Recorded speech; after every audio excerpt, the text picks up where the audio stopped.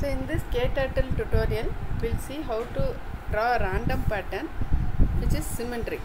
So for this we have used a function coach and the reverse coach. Both are exactly symmetric functions. This is x and t. So the only thing we are changing here is we are just moving and then subtracting and moving. That's the shape. But here we are turning the to the left, right and left.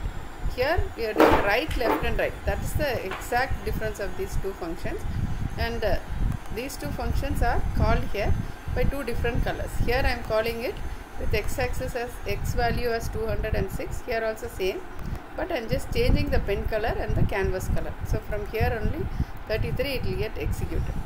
So we will see how it runs.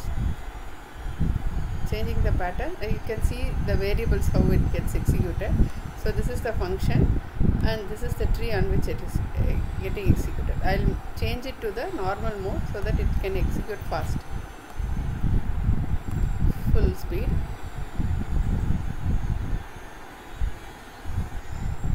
So here, so this is the first coach which it calls, that is with the blue color. Then it changes to yellow color and it does exactly the reverse of this.